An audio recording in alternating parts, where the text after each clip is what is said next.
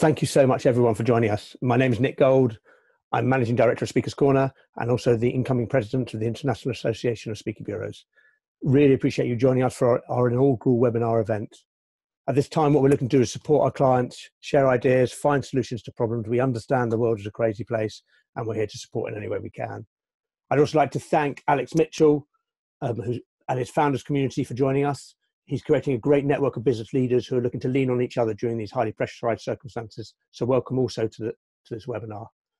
When we set this up, we knew there was only one subject we wanted to talk about right now. We wanted to talk around mental health. Listen, it's anxiety is at fever pitch. None of us know what's going on. We have health fears, we have business fears. We're now all thrust into remote working and we're all thrust into this area of being isolated. And we need to find ways and tools and tips in order to help us through this time. And this is what hopefully we can give you today. This is the first of a program of webinars we're planning, so I hope you enjoy this one. I would say please bear with us. This is our first live one. There might be technical glitches, but we will try and work our way through and make it as smooth and seamless as possible. From our perspective of Speakers Corner, listen, nothing will beat being in the room and that live experience and being able to hear the speakers face to face and network and everything like that. But we're in different times, we're in different circumstances. And the truth is we still need to communicate. We still need to connect. And we still need to engage with each other. And what we're trying to do here is show you there are other ways. The webinar is a quick, easy way to get something up and going where you can relate to people, you can hear people, and you can share those ideas. So I hope you enjoy this. I hope you experience what we've been experiencing through the use of these programs and maybe get something tremendous out of it. So a little bit of housekeeping about how it's going to work. Each speaker is going to speak for about 10, 12 minutes or so, and then we'll have Q&A.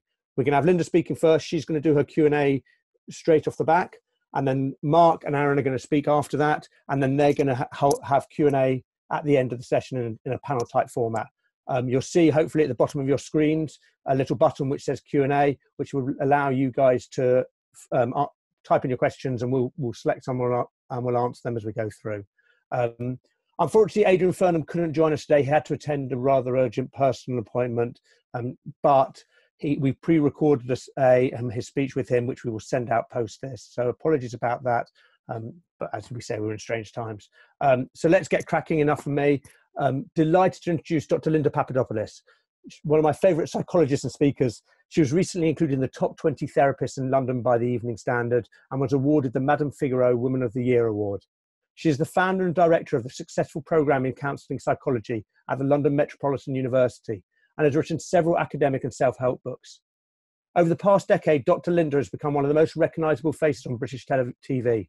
She was part of the original Channel 4 team on the reality TV phenomenon Big Brother, and went on to host the Channel 5 shows Doctor and Double Cross. Ladies and gentlemen, Dr. Linda. Hi there. It's lovely to be here. Thank you so much. Linda, sorry, just to interrupt, apologies. Can you see me? We've got you. Brilliant. Okay. No, thank you so much for having me. You're absolutely right. Really strange times. And I guess what I thought I'd speak about a little bit today is kind of why coronavirus presents a threat to our mental health, but then also kind of try and give a few tips on how to deal with that. So when we're looking at anxiety generally from a psychological perspective, we tend to find that things that cause anxiety are things that are novel, are things that are a threat, or are things that bring up uncertainty. And of course, we know that coronavirus represents all of these things. It is novel. It's unlike any virus that any of us have experienced in our lifetime. There is certainly a threat there, and a threat, I guess, on many levels, right? So it goes without saying that this isn't just about a threat to one's mortality and one's health, but it's a threat to one's businesses, it's a threat to one's relationships, it's a threat to one's mental health. And then finally, and really importantly, it's the uncertainty angle. And I think this, more than anything, gets us psychologically. I think human beings rely very much on a sense of volition, a sense of control, a sense of certainty to feel balanced. And with any illness, one of the biggest challenges is dealing with a sense of uncertainty. And I think with coronavirus, to a great extent, because we don't know much about it, that's sort of ever present. So again, if we kind of break down anxiety, I always think about it like this. It's the feeling that something's going to happen and I don't have the resources to cope with that. So it's a differential between what I think the resources I have inside me are, and what I'm anticipating happening. And if there's a disconnect with that, that's what becomes exceedingly problematic. So I think what I wanted to speak about today are some of the things that maybe we can do to try and sort of mitigate some of the effects. Now, I've worked clinically for years, and when people come to see me, one of the first things I ask is, are you getting the basics right? And by that, I mean things like eating, sleeping, and moving. Now, this sounds really simplistic, but actually, at a time when we're self-isolating, when we're at home, where all of our day-to-day routine is disrupted, having any sort of semblance of a routine is going to be key. In recent years, we've recognized the importance of nutrition on mental health in a way that we've never recognized before. And so while the temptation is going to be around eating junk or eating at different times or eating really late, it's imperative that that kind of really basic thing of eating healthy meals 3 times a day, it's something tangible to hold on to and will make a big difference. Likewise with sleep.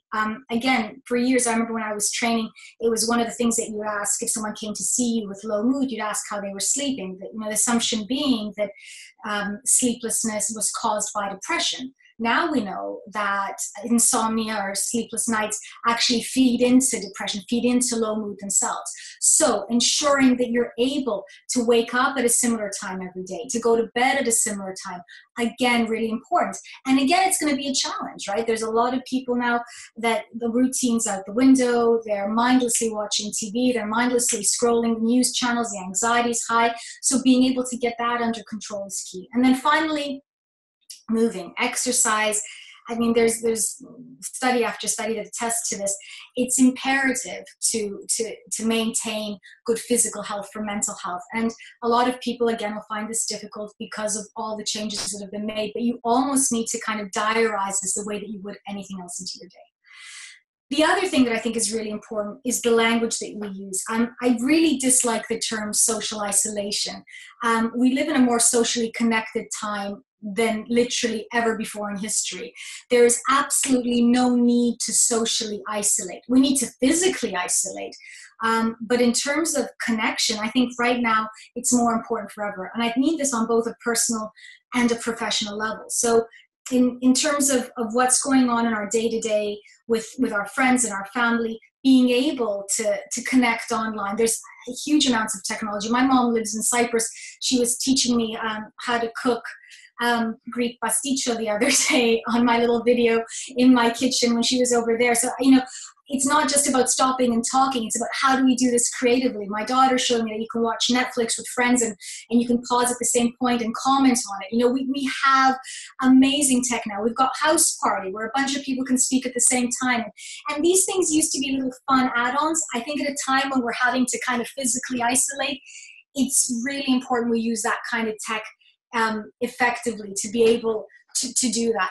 I think the other thing in terms of kind of connecting as well is to ensure that that we don't kind of get into that rhythm of our world becoming smaller and smaller. Again, one of the big things that anxiety does is it makes your world smaller, right? So you begin to feel anxious about something, so you avoid it, and of course the more you avoid, the more anxious you feel. So it may very well be now that we're told not to do one thing, we're told not to do another, so our worlds become tighter, they become smaller.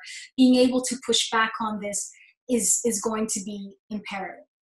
The third thing I wanted to speak about is this idea of control. It's as something that everyone's touching on. We feel out of control.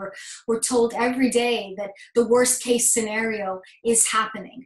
And interestingly enough, we're living at a time where we couldn't possibly consume all the news out there. We have more news than any human being could ever kind of take the time to assimilate, either emotionally or cognitively. So we're in this really difficult situation where it's constantly coming at us.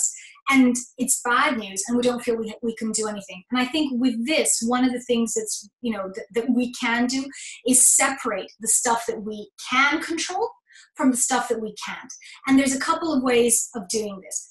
I think it's really important to think about how we curate our consciousness, right? You could literally read horror stories 24/7.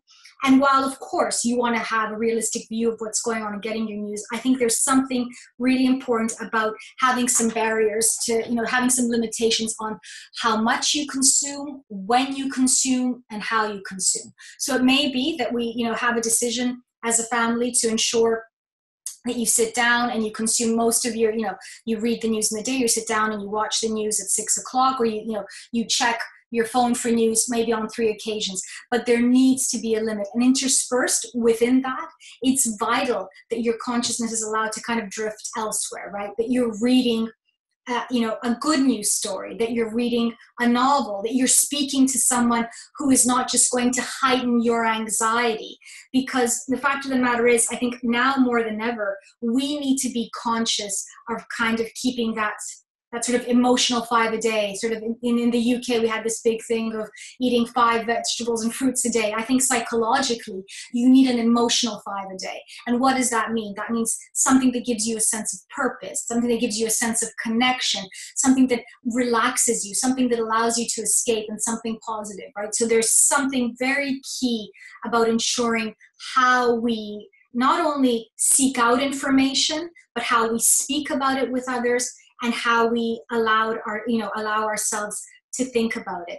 And I think, again, this is going to be important for a lot of sort of business people out there as well, who are trying to keep their businesses going. And this is kind of one of those stories that is going to get in the way everywhere. So speaking about boundaries, right? When you are kind of, with everything to do with work, with what your expectations are from your employees, to if you are an employee, what you want your employers to know in terms of what those anxieties are, having space to speak about them, but then also sort of coronavirus-free spaces where you can speak about other things that allow you to kind of escape, to move on. And I think finally, I think what's really important to sort of look at is this idea of, in many ways, this is, someone was saying the other day, are you sick of listening to Brexit more or this more? I think Brexit was divisive, but I think, I kind of prefer listening to Corona stuff because at least it connects us, right? Potentially, this is one of those things that's going to bring us together, because by protecting, ourselves, we are protecting each other. And I think we just need to be on top of the language that we use. We can use the language of loss, right? We can use the language of losing freedoms and, having to stay inside, or we can use the language of positivity around what we are doing to give back and how this will feel when we come out of it. So I think it's really important to try very hard to be aware of how we speak to ourselves. I always say to the people that I work with that, no one speaks to you as much as you speak to yourself. So kind of being aware of that sort of critical voice, that fearful voice in your head, and being able to push back on it is going to be key. So those are my main points. I thought I'd kind of open up the space now to some Q&A, because I often find that those are kind of where a lot of the interesting things come up. So I'll hand over to you. Thank you so much indeed, Linda. Really, really appreciate it. Fascinating stuff. So thank you so much, everyone, for the questions. So we've had a couple of people asking, how do you cope with the thoughts that this is going to go on for an indefinite amount of time?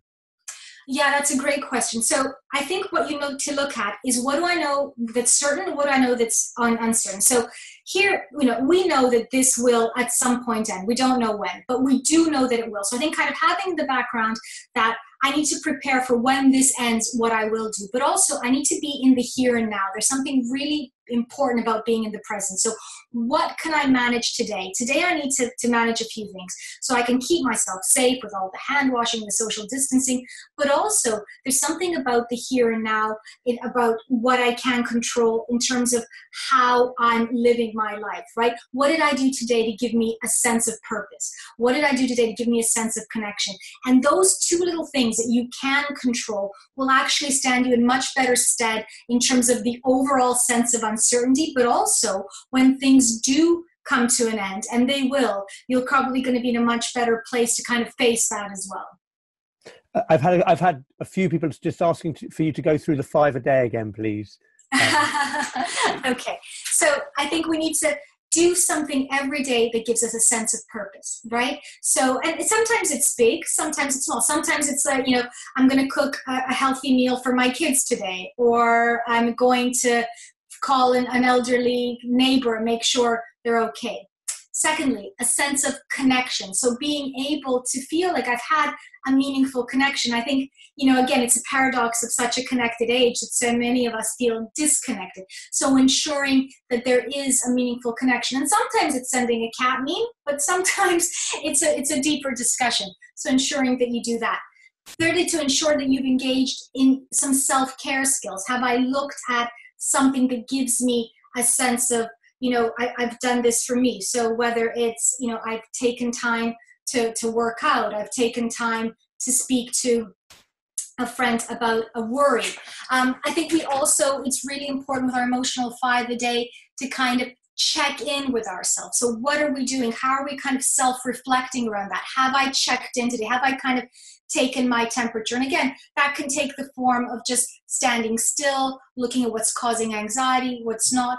And I think finally, and really importantly, it's kind of that emotional 5 a day of being in the present, sort of stopping. And whether you do that through mindfulness or whether you do that through reading your favorite book, but that idea of kind of these 10 minutes are mine and mine alone.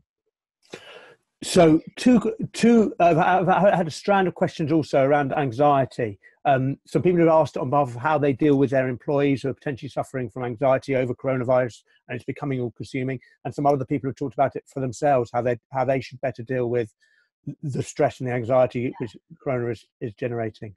So here's the interesting thing with anxiety. It's the difference between reacting to possibility and probability. Is it possible that you're going to get corona and be terribly sick and possibly die of it? It's possible. Is it probable? Actually, it's very improbable unless you are in that, and even for those people in that very small bracket, right? So over sort of a very, very high age, most people tend to be quite high, in fact, over 80, a lot of them with underlying health conditions. And again, in that bracket themselves, and again, I was reading a really interesting article from an epidemiologist, we're not actually sure if they're dying just of corona or of corona and everything else, right? So actually, again, and our brains aren't great at kind of, working through possibility and probability when we're anxious, right? But that's precisely what underlies anxiety. It's the fact that we overestimate the threat. So I feel like I'm going to die of corona doesn't mean I will die of corona. Now, there's a couple of things that you can do. I think number one is to kind of almost pedantically say that to yourself. Like, what are the odds in my age group? What's happening? What are the odds? So I may get it, but in terms of dying, it's very unlikely. Secondly, what can I do to protect myself? Well, there is a lot we can do. We know that it will make a huge difference. And we've seen this. We've seen it in South Korea, we've seen it in Japan, we've seen it in Taiwan. If we socially distance, if we keep to the hand cleaning, if we make sure we stay away from each other for a little while, we know we're going to contain this, right? So focus on the things that you can do and ensure that when those thoughts come in, you kind of give yourself that mantra of possibility, but then move your thoughts on. I think those are the two cognitive tools when you're dealing with anxiety. Number one is challenging the thought, and number two is pushing back and then distracting, right? So I'm going to challenge the thought. And if you have to write it down, I think that's often a wonderful tool. Here are the reasons why this is an exaggerated thought. And now I'm going to watch, my favorite episode of Friends, or now I'm going to go and work on that spreadsheet, or now I'm going to go throw a ball around with my kids. So I'm going to look at the thought, I'm going to acknowledge it, I'm going to push back on it, and then I'm going to shift. Last question. Thank you so much indeed. And I think kind of we focused on the individuals, and the questions come up which says, as an organization, we're trying to engage our employees by sharing information on staying active, focus on the present, avenues to learn, informal contact, informal connects. What else can we be looking at as employers to keep our employees engaged and productive and treat them right, I suppose, right now? Yeah, I think there's a sense that they need to feel like they're cared about, right? I think in times like this, I think we're going to remember the people that showed up and the people that didn't. And that's true of organizations as well, right? So how are you showing up? So, I think absolutely it's wonderful that you're giving that information, that you're giving advice. I would also say use technology just to connect, the way that you might have a team building thing down, down at the pub or having a drink together. It may be like, hey guys, we're going to be online on a house party for 45 minutes on Friday if you want to join in, just so we can all see how we're doing. Because what you want to do is you want to establish a new normal, right? Our normal has been disrupted. Again, human beings need routine. Human beings need ritual. We're really good at that. And the more we get it in place, the sooner it is. So we've spoken about the importance of routine and ritual with waking up at a certain time and eating at a certain time and all of those things. But you can do it in the workplace as well. So if you kind of help them feel valued in terms of kind of that social aspect that may be missing, which is what people I think in many ways are going to miss most from their workplaces, the better. Dr. Linda, thank you so much indeed for your time. It's been a privilege to listen to you, and I'm sure all our attendees, by the amount of questions, have thoroughly enjoyed it. Thanks, guys. Lovely to speak. Thanks for having me. Thanks so much. Thank you so much, Dr. Linda. We're delighted to now introduce Mark Hennick. Mark is currently the National Director of Strategic Initiatives for the Canadian Mental Health Association and a senior member of the Board of Directors of the Mental Health Commission in Canada. Mark's TEDx talk, Why We Choose Suicide, is among the most watched in the world. Ladies and gentlemen, Mark Hennick.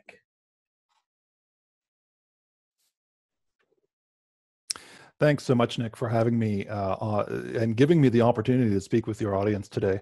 It's a real privilege for me as a Canadian to be able to reach across the pond and be able to work with organizations and individuals in audiences all over the world. I've had the great privilege of doing this for more than a decade now, actually, communicating the importance of mental health from a very personal perspective. So as I was thinking about what I wanted to talk to your folks about today, I considered what some of the other speakers would be offering and the really valuable clinical and practical insights that they're offering. I'm hoping to take a little bit different of an angle, although I've done the corporate workshop, corporate mental health workshop thing for a long time now. I think for me, it's all based in personal experience. And I think we can learn a lot from the personal experiences of people who have been there, both in terms of breaking down stigma that prevents help-seeking behaviors. We know that if we can just get people into the help that they need and that they deserve to have, that more often than not, the help actually does work.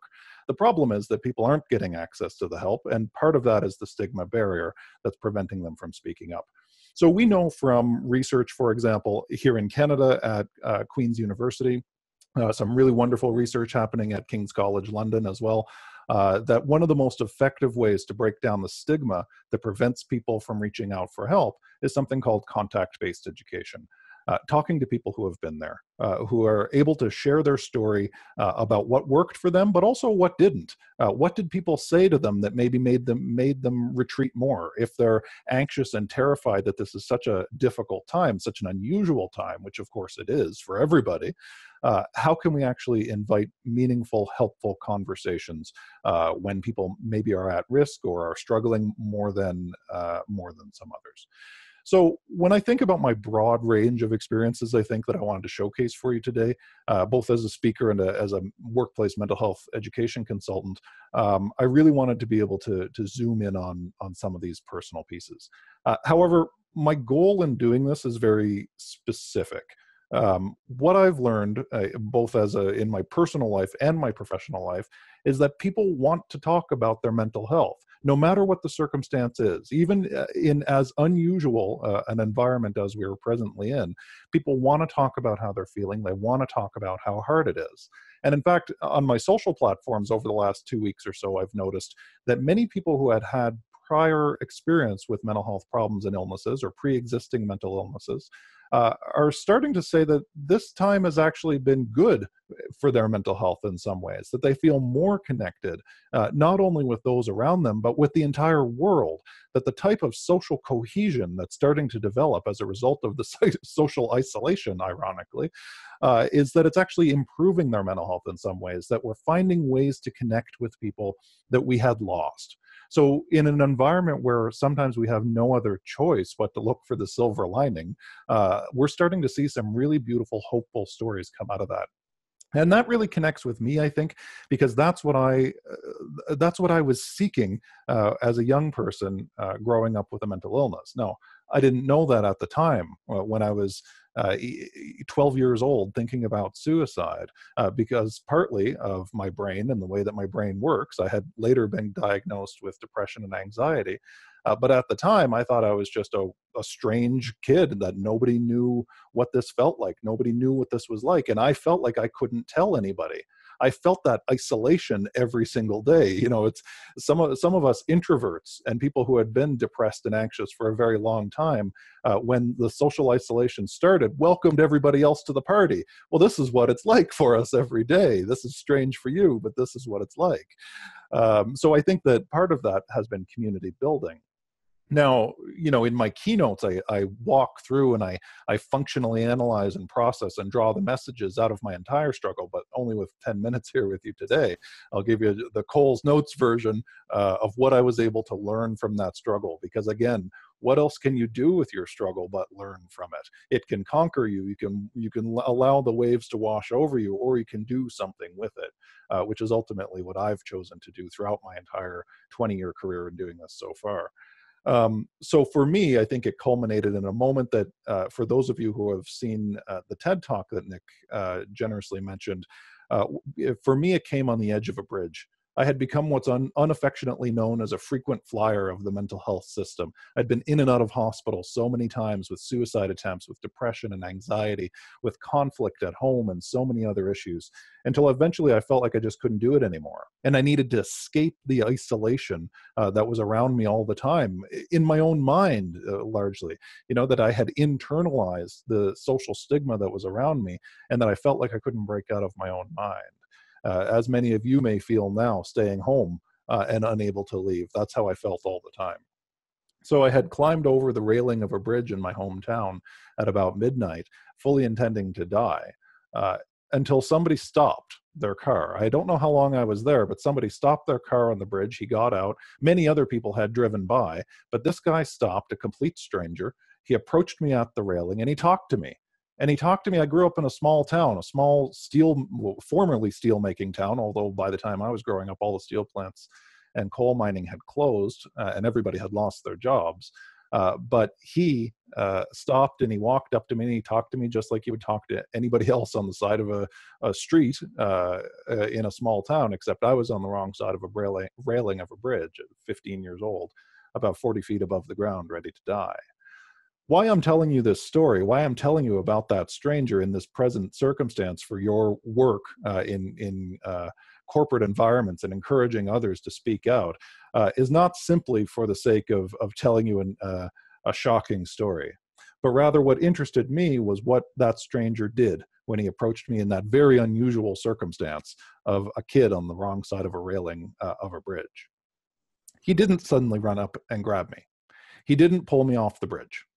He didn't invalidate my experience at that time and how hard it was for me. And he also didn't, what I call, slide into fixer fixation. He didn't try to tell me that everything would be okay, because he didn't know. He didn't know me or my life. He didn't know what I'd been through before. I hear this from managers and people working in human resources and occupational health and safety all the time. How do you help somebody if you don't know really anything about them, if you only have a very brief moment to try to figure out what their issue is and then to move on? But what he did do was ask me questions. He asked me about my life, about the people that I cared about. He asked me what I did with my day, what my hobbies were, what my favorite subjects were in school. He asked me about the things that I was interested in. And to me, that seemed so unusual, because I felt like everybody had been so hyper-focused at that point of being such a frequent flyer of the mental health system on my problems, that they never actually took the time to get to know who I was as a person and what I was interested in and what motivated me. He kept me on the railing, or on the edge of that railing, for long enough that eventually the police had arrived. And I noticed when I started to zoom out of the dissociation that I was in that place, because when you're in a mental health crisis, everything collapses in on itself. Everything else starts to fade away, because that's our survival mode in the moment of the trauma. So when I zoomed out of that a little bit, I realized that the police had barricaded the bridge and that crowds had gathered, even though it was midnight, because I lived in a small town and people used to listen to the chatter on the police scanner to see if there's any interesting action happening at night. And crowds had gathered at the barricades, and a group of young men, I remember hearing as I was standing on about 1.5 inches of concrete, one of the young men shouted out to me for me to jump, and he called me a coward. And in that moment, I was struck by the dichotomy of these two strangers. One man who decided to pull over even though he was scared and talk to me, even though he didn't know what to say, even though he clearly wasn't a therapist or a mental health professional of any kind, just to stop and talk to me like a normal person.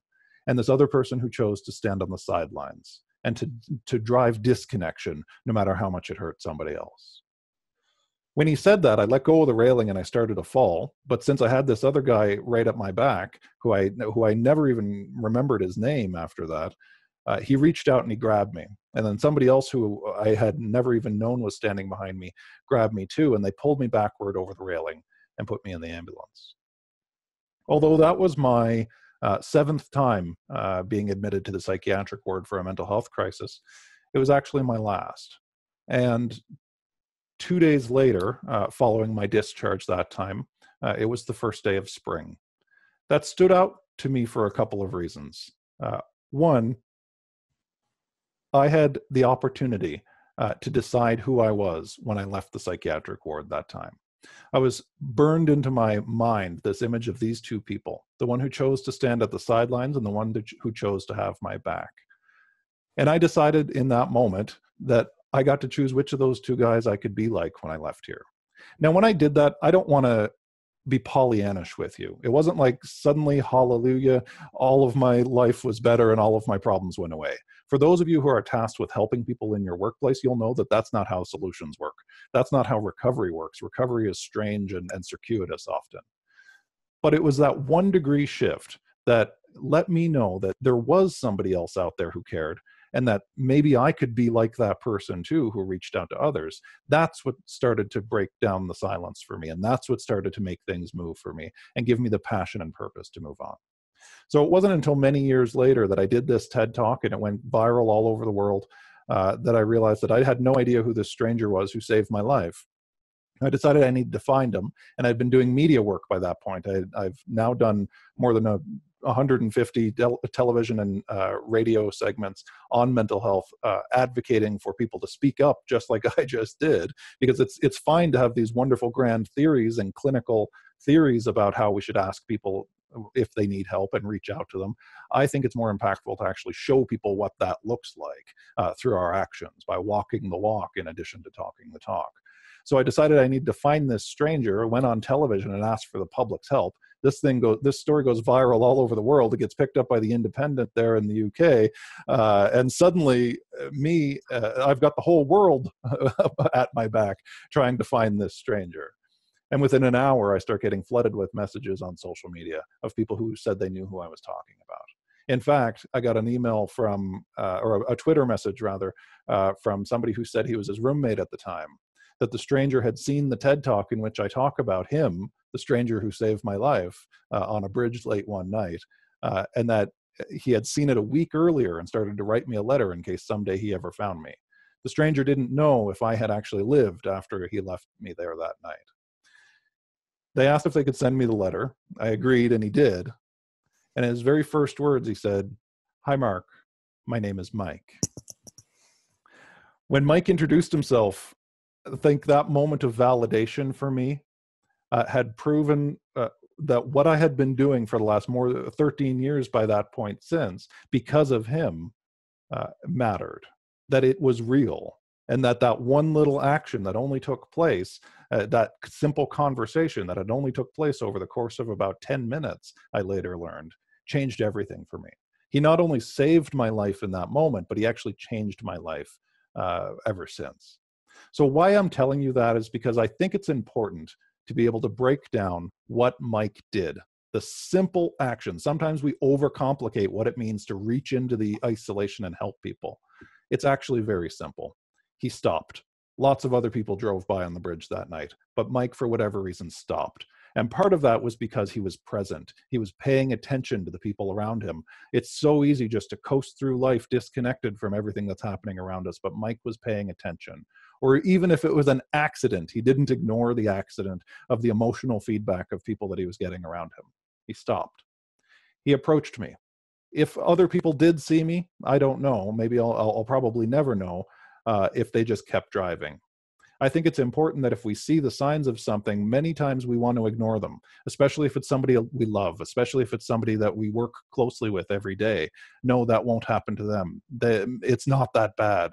We try to diminish it, I think, for our own mental health, for our own safety. But we have to approach. And then he engaged me. He met me where I was, a kid on the edge of a bridge, sure, and that was scary, yes. But he wasn't a therapist, and he didn't pretend to be one. He didn't pretend to have all the answers. But what he did that was so impactful for me when he approached me and then engaged me on the edge of the bridge that night was that he just connected. He just talked to me and met me where I was. And even if he didn't know what to do to help me, he was willing to have my back enough to help me find somebody who could. And I think that's what we need to be able to do in workplaces across the UK and Canada and all over the world. We don't have to be fearful that we're not a therapist and we can't help this person who might be struggling. We have to be brave to be able to reach out, to walk the walk, to show people that it's okay to express how you're feeling and to talk about how you're feeling, even when it's really hard and scary. And that if I don't know how to help you, I'll help you find somebody who can. That kind of community building as a person with a mental illness, that kind of connection building was by far what helped me the most, knowing that somebody was on my team. And I think that's why I've seen in my social networks and elsewhere, people saying that this time of crisis, this very unusual time of coronavirus, has actually been good for them. They've actually found it to be better for building connection.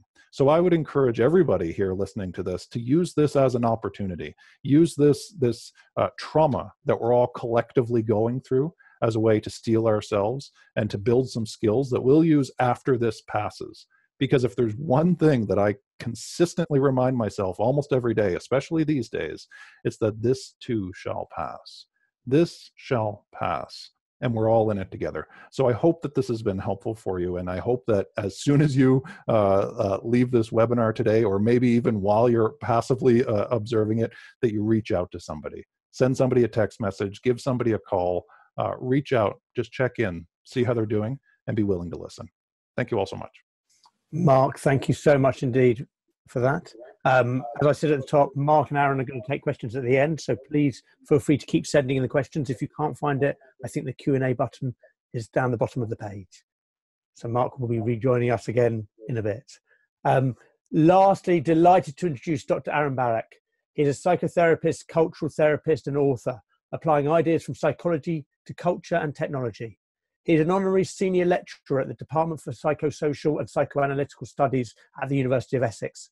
His books include The Psychodynamics of Social Networking, Connected Up Instantaneous Culture, and the Self and the Illustrated Children's Self-Help book, Keep Your Cool, How to Deal with Life's Worries and Stress.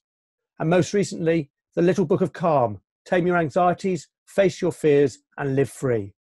Aaron is the director of Still Point Spaces, an international psychology, co-working, therapy, and events hub based in London. Aaron.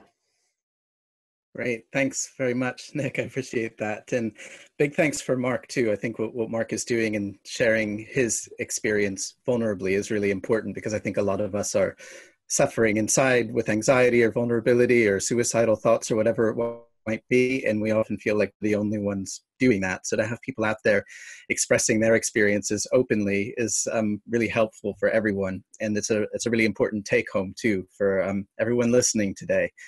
Can you find some space in your lives to be authentic and open and share your fears, not just with your therapist, but also possibly with your coworkers?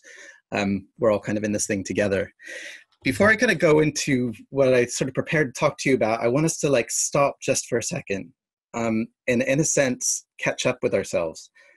If you're anything like me, if your experience is anything like mine, the past 2 weeks, 3 weeks has been a little bit crazy. We've had enormous global social change, and most of us haven't caught up with ourselves about it. And I understand this through my own clinical practice, where people come to see me and it's like, okay, let's just take a breather. Let's find out where you are.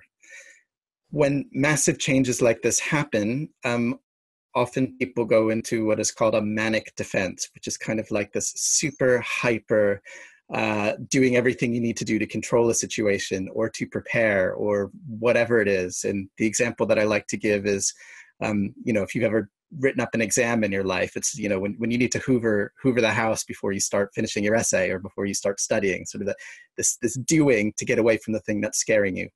So in order to help us catch up, and this is a little bit unusual in a webinar, is I do want to ask everybody who's watching to come to themselves, to look at me, and we're just going to take a couple of deep breaths together. Yeah, it's what, almost 3:30 UK time. You've probably been in front of your computer all day or in front of a screen all day. You've probably been frenetically going all over the place all day like me. You've heard two of us speak already. You're going to hear me. So let's just catch up with ourselves.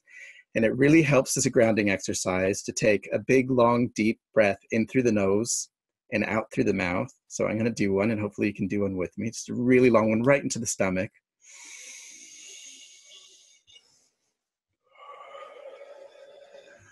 And when you do the exhale, nice and slowly, I also want you to feel your feet on the floor. So if you're sitting at your desk or anywhere, uncross your legs, put both of your feet on the floor, and we just want to ground a little bit. We're just going to do this 2 more times, so we kind of just come into our bodies and into ourselves so that we're attentive and present for the next 10 minutes of the talk.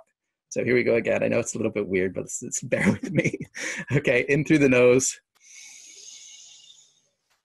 Right down, breathing into the stomach. And a long, slow exhale out through the mouth. And I'm going to let you do the next one in your own time.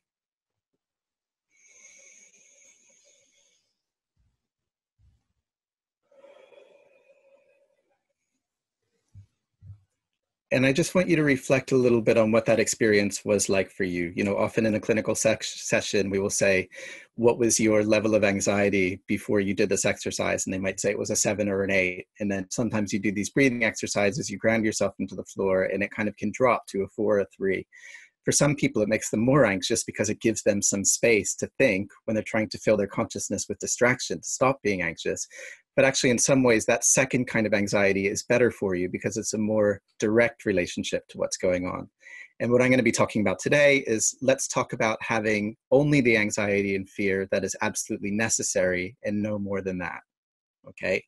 Only the anxiety and fear that is absolutely necessary and no more than that.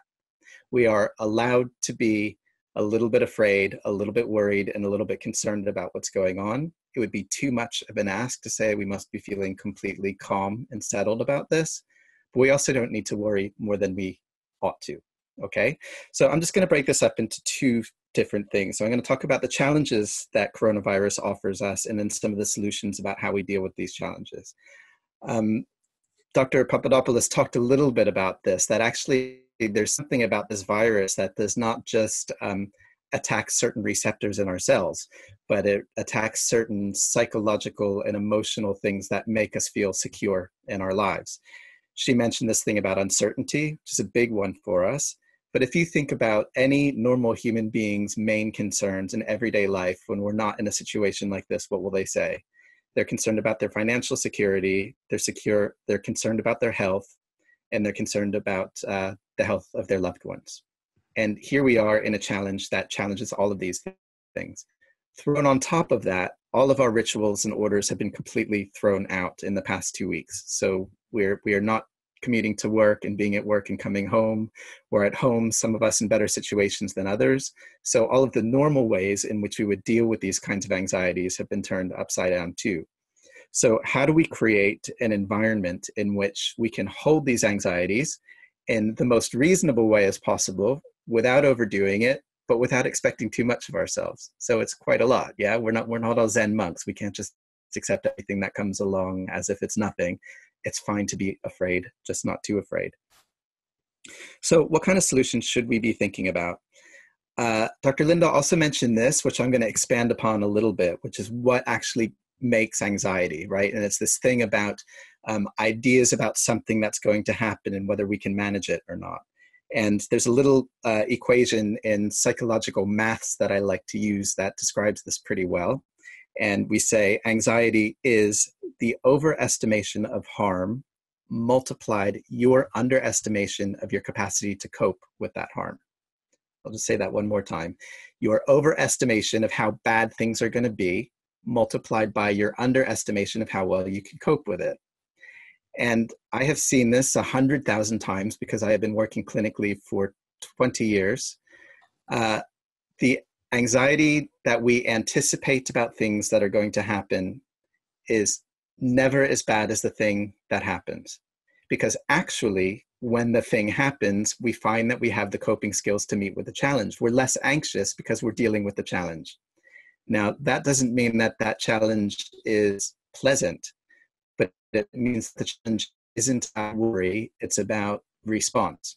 So one of the things that we really need to do is check back within ourselves and kind of work out, as Linda was saying, how reasonable are these expectations? And am I experiencing fear because I'm projecting anxiety forward onto something that hasn't happened yet and imagining I won't be able to deal with that situation? This really does us no good, and it really doesn't really help us prepare for what's coming. What helps us prepare is for us to be grounded in the moment and to be physically, emotionally, and psychologically ready when that thing comes, and to trust ourselves a little bit along the way. Now, some of the things that we're losing in these challenges are things like structure, complex interpersonal relationships, seeing different people every day that we're talking to, routines, and certain kinds of distractions. Now, when you lose these sorts of things, you kind of get these holes in your diary that you can fill in with catastrophic fantasies of what's going to happen. So in a sense, we don't want to make more time for these anticipated worries. So we really have to start planning much better. How do you... Aaron, the connection seems to be a bit funny. I'm getting some feedback. I don't know. Is it 10? Or that might be better. Try now. We've lost you, sir. If people can bear us with for a minute, Aaron, keep trying. How about now? Perfect. Yeah? Yes. Okay, how much did you lose? Not that much, maybe the last minute or so. Okay. Right. So I guess basically I'm saying if we have these kind of holes in our structures, we're likely to fill those holes with a kind of anxious thinking. So one of the things that we need to do is be much more active about how we create those structures in our life. In the world that we had 2 weeks ago, we were able to be passive about these sorts of things because our lives structured for us. We had to be at work at a certain time. We had to be home at a certain time. There were all these sorts of things that we needed to do. Now we really need to take responsibility for that ourselves. And we really need to take responsibility, particularly for the things that are missing. Sound okay? Yeah, all good. Keep going. Okay. All right. Okay. What are the things that are missing? Okay.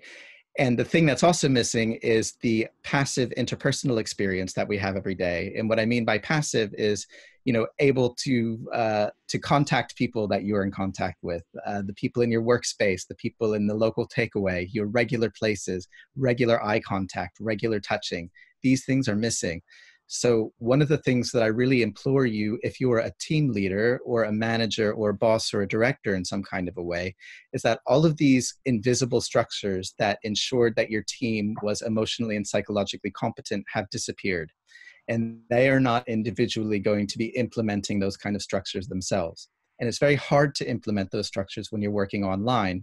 However, you can a bit more. So I would ask you, how are you running your Zoom meetings, for instance? How are your conversations working across Slack if you use something like that? How are you maintaining communications in your teams?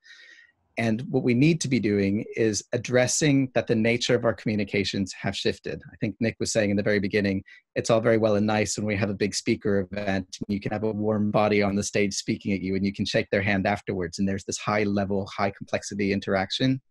That is actually a psychological good to have that high complexity interpersonal reaction. And when we don't have that automatically, we have to make it, which means putting a little bit more effort into it. So can you create some kind of routines for your team? Can you check in on Slack, for example, in the morning, find out how everybody's doing? Can you do, in a sense, without becoming a psychotherapist or a counselor, have a little bit of a check-in? So have a little 10-minute section at the beginning of a team Zoom meeting and asking people how they're getting on, asking people if they have concerns about their health or the health of loved ones. You can limit it so it's just a check-in, but in a similar way to what Mark was saying, this is not the in-depth conversation on the side of the bridge, but this is a sign that says, I am listening to you. Yes, we have a task to be done. Yes, we're still in a workplace, but I'm also providing some kind of recognition. when you're in the teams, what kind of support can you give to each other? What kind of awareness do you have about each other's families? I mean, I think one of the great opportunities that coronavirus brings is suddenly we're in each other's houses all the time as well. So you're having like a Zoom meeting with your boss, who maybe you thought was the most conscientious person in the world. And then you just see like behind them, it's like a jumble sale at home. So you kind of get this insight into these people's lives. And a lot of the training that I do around systems and organizations is I kind of deconstruct this idea of achieving a work-life balance. There is no such thing as a work-life balance, because work is life. It's just a particular manifestation of life.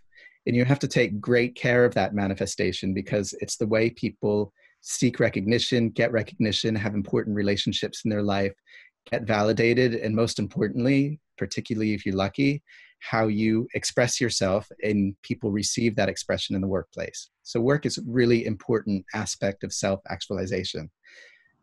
The risk in moving into at-home working and working over Zoom and working over Slack is it starts to be about productivity again, or what's getting done and what are the tasks that need to be done. Let's not forget the really important function here, that we're working in a challenging environment, that most people at the moment are concerned about their jobs, their health, their loved ones, and the uncertainty that's arising. Without turning it into group therapy, can we create some room within the workspace to recognize the challenges, to incorporate them into the systems that you have, and to be human about this crisis in the way that we are with each other? So just to sum up, if you're holding these spaces in the sense of being team leaders, employers, directors, can you better hold these spaces that are emotionally intelligent and psychologically intelligent for your teams? And if you're not holding these spaces, if they're being held for you, what spaces can you hold for yourself in your own personal routines? Can you, for example, do a short breathing exercise like we just practiced between calls? Yeah, you don't need to do a 20-minute meditation session to take a few deep breaths and center yourself so you're not going from Zoom meeting to Zoom meeting to Zoom meeting. Can you create some space in your life to psychologically and emotionally catch up to yourself, find out where you are, and ideally share that experience with a trusted other, so that we can kind of virtually anyway hold our hands through this crisis, support ourselves through this crisis, and implement the best structures that we can to ensure, again, that we can do it with the minimum amount of worry and anxiety is necessary, and be anxious just as much as we need to be. And I shall leave it there. Aaron, thank you so much indeed. Really helpful tips for the workplace, and also thank you so much for dealing with the tech when there was an issue. I'm going to invite Mark to join us again, so we can get some questions at you guys and go from there. Please keep bringing those questions in. Hi, Mark. Welcome back. Hi. Listen, we've had one overriding question, which I think applies for both of you in potentially different contexts, but it's that fear from us about how we can address with our friends, colleagues, their mental health situation, and how we start that conversation. Because for most of us, it is something which we shy away from. And how you do that kind of, and this is what we're getting in loads of questions, what's the most natural way to do that, and how do you open the conversation up? You know, in my experience, both as a clinician and as a friend, colleague who has asked others for if they need help, and who has wanted to be asked for help, I find that we're more anxious to ask than they are to tell. Very often there's a fear, especially around suicide in particular, and that seems like a very rare occurrence, but it's actually not. It's really very common. Not only the tragic event of suicide itself, but suicidality and thoughts of suicide are actually extremely common. So I find, though, that there's a fear that if you ask people if they're having thoughts of suicide, or if they're struggling, if they're anxious, if they're depressed, that you'll give them the idea somehow to go out and do it, or that you'll trigger it or make it worse for them. And that's not the case. It's one of the most protective factors in terms of preventing suicide and in terms of getting people connected with the help that they need, to just ask the question. Usually I find the least threatening way of doing that, if you're concerned that it might be threatening for somebody, is to make it completely behaviorally based, looking at changes. If you know something about what their baseline is, that is, saying, you seem different, or you don't seem like yourself today, or I've noticed. That's one of the most powerful phrases that I've ever used in both clinical and personal contexts, is that I've noticed you're having a hard time, or I've noticed that you don't seem like you've been showering or eating, or you seem anxious. And we all know what that looks like in people's body. So making it very physically oriented, and making sure that you're noticing comments are non-judgmental. You're not saying, you're not depressed, are you? Because then you're telegraphing to them right away, don't tell me that you're depressed, because you're already imposing a judgment on it. So make sure that you're asking directly, you're not hedging around it, and that you're framing it as non-judgmentally as possible. Aaron, have you thoughts? Or Yeah, I would just reflect very similarly, but also add naming it just somehow seems to be so helpful for people. And I think Mark really named it with suicide. People feel that they can't talk about it. This is also the case with loss and death. When someone's partner dies or a parent dies, it's like people don't know what to say other than "I'm sorry for your loss," which they say sort of awkwardly and then kind of shuffle off. And what I would really implore people to do is that this is a fear problem. So people are afraid that they'll say the wrong thing. They're afraid that they won't know what to do. And actually, one of the great paradoxes about dealing with fear and anxiety is the key to it isn't to diminish fear and anxiety. The key to it is to expand your capacity to tolerate fear and anxiety. So if you allow yourself to be in that uncomfortable conversation for someone, to take the risk and say, I've really noticed that you don't seem to be all right lately. Is there something you want to talk about? You may not know what to say. And actually that's okay, because being able to listen is a really, really good start. And then you can solve that problem later. And you could say to that person, I don't know what to say, but I'm really here to listen right now. And maybe we can think together about how we can fix this. It's really overcoming your own anxiety and fear about getting it wrong. And if you can just feel that fear and do it anyway and ask that question and name it, you'll be doing yourself a favor, and you'll be doing them a favor too. And I think, sorry, Nick, if I could just please. add, I'll tack on a little bit here. I really love this. I think it's so important because I think what underlies the anxiety that helpers or potential helpers often have is this idea that they don't know what to say, that they're not an expert, that they're not a therapist. Well, nobody's asking you to be a therapist or an expert. That's probably not, that might be what the person needs, but not in that specific circumstance. So by being intentionally authentic, by saying, look, that sounds really tough and I have no idea what to tell you right now. But even just that on its own builds a connection that I think is really helpful. Knowing that you have somebody who is willing to take the brave step to reach out, I think that's really powerful. Thank you. So I'm trying to group together questions because obviously there's topics. I think one of the other questions I'm seeing a lot of is this world of connectivity in terms of social and everything like that, and getting the amount of information we're getting into ourselves. How best should people be managing that alongside their anxieties and their uncertainty of what's going on? Is it best to have one trusted source that you go to? Should you be just trying to get everything in, or is it best to stay away from it?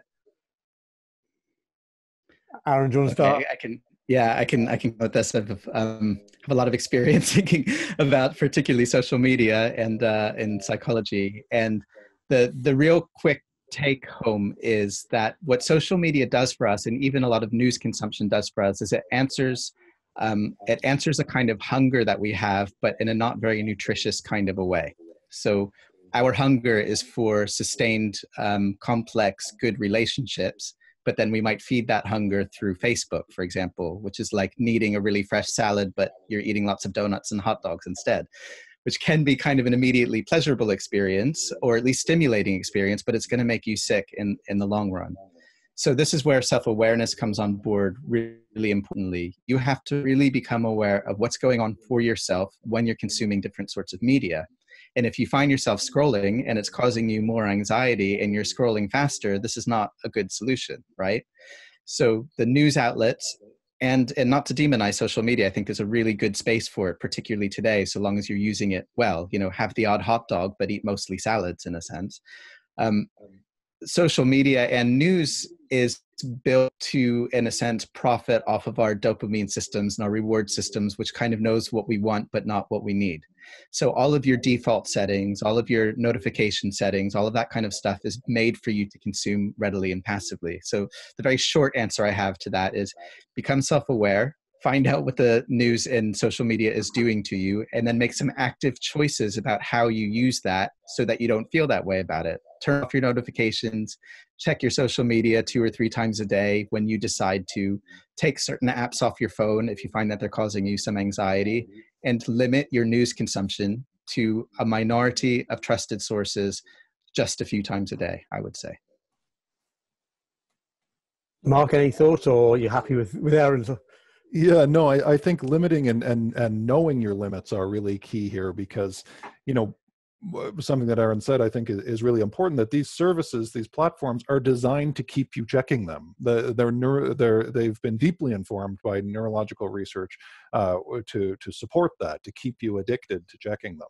And to a certain extent, or to a large extent, actually, from a psychological perspective, what you're probably doing when you're absent-mindedly scrolling through Twitter or Facebook or Instagram or one of the other platforms is that you're trying to dissociate. You're either bored or you're anxious, so you're trying to find ways, your brain is trying to find ways to distract you. And that's not always healthy. We know that anxiety propagates itself through avoidance. It just gets worse. So I think that, you know, this was most powerfully sent home for me when I wrote the first draft of my book, which will be out later this year. I was so distracted by social media constantly that I literally went to a Trappist monastery in the woods for 6 weeks, and I lived there with the monks because I had to write this book by my deadline. Otherwise, I was afraid that they would take away my advance and I'd die poor and lonely. That's the anxiety side. So I went away to this monastery, and it took me a solid 4 days just to unplug my brain from the city, from the noise, from the constant tendency to dissociate into social media. So recognize that it might be hard, that you're going to find yourself reaching for your phone a lot, and you need to make that conscious choice. You need to practice and exercise disconnecting, because I think it is in your own interest and in the interest of your mental health. So the other, thank you, I suppose. So the other questions we've got a few of is around the area of uncertainty, and there's a comment about how do you deal with the uncertainty, especially with regarding big life changes such as getting married in this time of where we don't know when it's going to end. How do you contextualize it and bring it back to something which is manageable? Either of you? I mean, I would say this kind of comes back to learning how to tolerate your feelings better a bit. So everybody is scared of change, even if it's positive change. For some reason, it kind of ignites this kind of fear and anxiety in us. And the better we're able to have and endure all of the feelings that we have, the better we're able to be adapted in the world. So if we have a really scary feeling and we don't have to fight the feeling of being completely terrified, we just sit there and we kind of say, okay, in this moment, I'm terrified. You begin to learn that it will pass. And you go through a really painful period, and then you learn that the painful period would pass. So when it comes to uncertainty, and again, I really share Mark's idea on this, because sometimes things that you say you really mean, and they do sound Pollyanna-ish, and I also don't want it to sound like that. But and it also sounds like a platitude, which I also hate, but sort of like embracing certain uncertainty is a really important concept to see if you can get behind, right? So imagine this situation right now. So much of the population is receiving this experience with a great amount of fear, which is completely reasonable.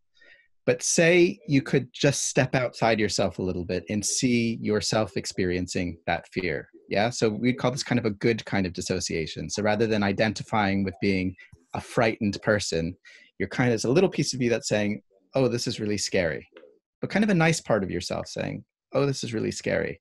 And then can you bring a part of yourself to say, and this is a big ask, I do realize this, these are much easier things to do in theory than they are in practice, but can you bring a little part of yourself on board and say, this is going to be a really curious time. The next 3 months is going to be really curious. I wonder what that's going to be like. I'm going to experience fear. I'm going to experience hope. I'm going to experience frustration. I might experience elation, but they're all feelings that you will experience.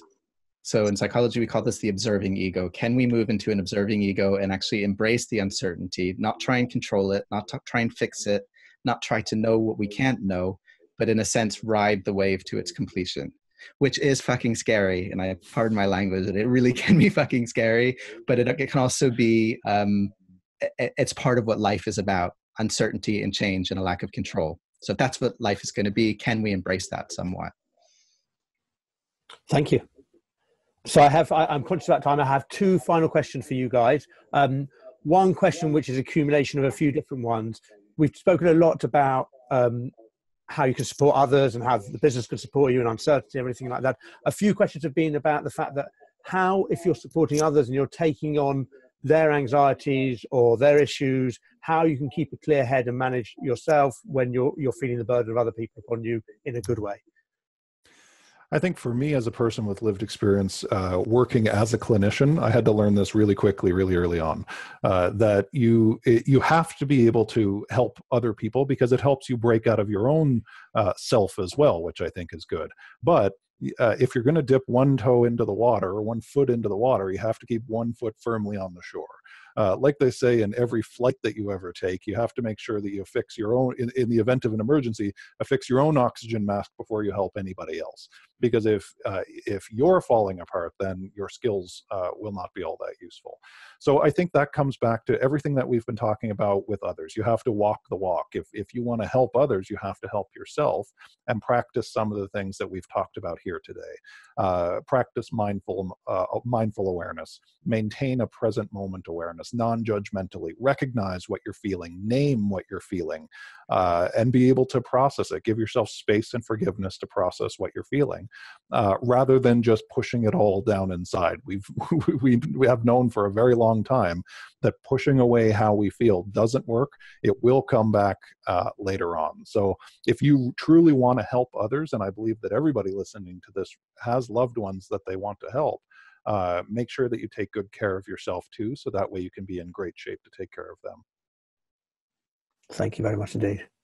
So my last question, and taking it back, there's a lot of our clients on here who are from the events industry, and obviously we put this on for them kind of to learn about mental health and get some tips and tools, as we said at the beginning, but also so they can see about hosting a webinar and having amazing speakers. And we obviously actively encourage them to speak to us in order to chat about what we can be doing together. But I think that kind of in the event industry and also in other industries, there's a great concern about disconnection, about moving events or business online. From a therapy perspective, kind of how have you managed that kind of, and what's the dynamic for you guys, and how has that affected your platform of what you do, and how do you manage that? I think what's really important, I can keep this pretty brief, is what we learned. We've been doing online therapy, I don't know, going on 10 years now or something, video conferencing. And the main research that's come out is saying that it's not the functional equivalent, is what it's called. It's not the functional equivalent of face-to-face therapy.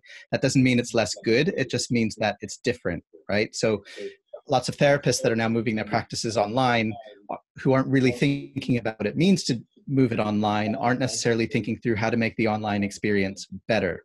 So while I can't kind of speak, it would take way too long to speak to how to do that for events and webinars and that sort of thing.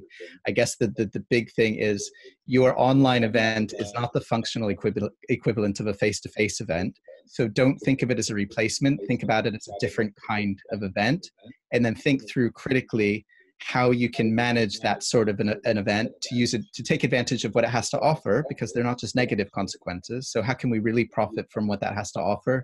And then how do we mitigate as much as we possibly can those things that make it more difficult that we don't have in a face-to-face encounter? And maybe there's a lot to draw on between the research in online therapy and the research in online events that we could probably learn from each other.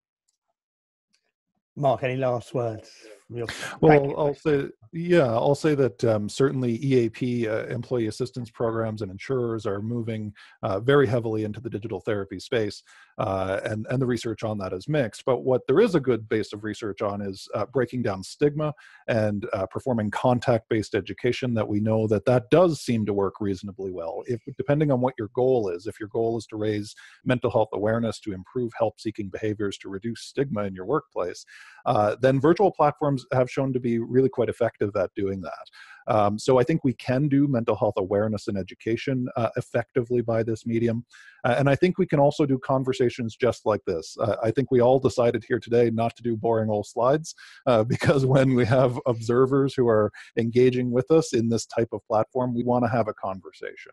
So I think that's the best way you can do this. You can get people to the same learning objectives, just in a different way, through a narrative approach and through conversation. And I think that you can do that a bit more creatively, but you can do that on a virtual platform. So I think there's great opportunity to raise great mental health awareness in this way.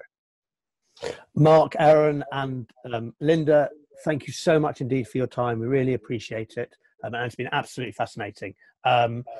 Thank you to everyone for listening and tuning in, and hopefully you got some amazing stuff out of that. Obviously, it was short and it was concise, but there was so much content in there. It's a fantastic opportunity. Listen, from my perspective, there were two purposes of this. Firstly, number one was to give you the content and give you some amazing tips, but also to demonstrate to you the power of the communication and being able to get together and have that conversation. We are at Speakers Corner here for you guys to be thinking about how kind of your events and how you can be delivering content to your staff, to your clients, to whoever you feel necessary. We are here to chat and talk about it and work things differently, because we are in a different world now. But also from our perspective, we want this series to be yours. So please, please, please feedback your feelings about the webinar, feedback about subject matters that you'd like us to be going into. We want to give content to everyone. Please get in contact with us at Speakers Corner from the website or from the phone or to your account manager. Be delighted to talk much, much more to you about Mark, about Aaron, about Linda, or about anyone you would like. But we really appreciate your time, taking time out of your day to listen to us. Hope you've enjoyed it, and have a great rest of the day and take care. Thank you. Thank you, Nick. Thanks, everyone. Thank you.